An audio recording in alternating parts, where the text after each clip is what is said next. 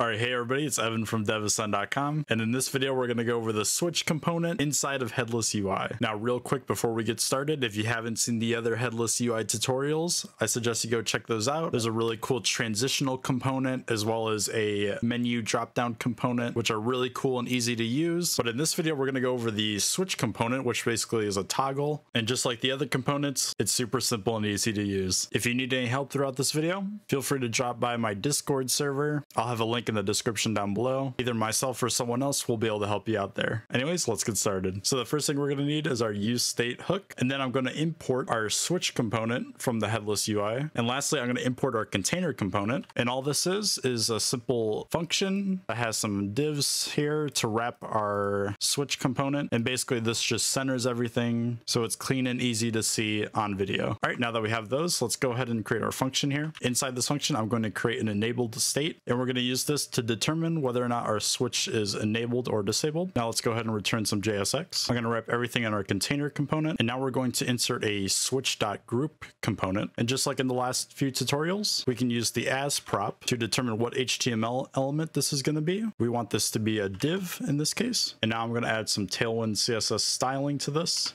Now there's two things we can put inside our switch group. The first is going to be the switch label, and this simply just acts as a label for our switch. Pretty self-explanatory. And secondly is going to be our switch. So our switch is going to essentially act as a button here. So I'm going to use the as prop and set it to button. Next is the checked prop, and here's where we're going to want to put in our enabled state, and this basically determines whether or not the switch is checked. Next is going to be our on change prop, and we're going to use this to toggle our set enabled. And lastly, we're going to add some Tailwind styling. Inside our styling, I'm going to determine whether or not enabled is true or false. If it's true, we're going to have the background set to green.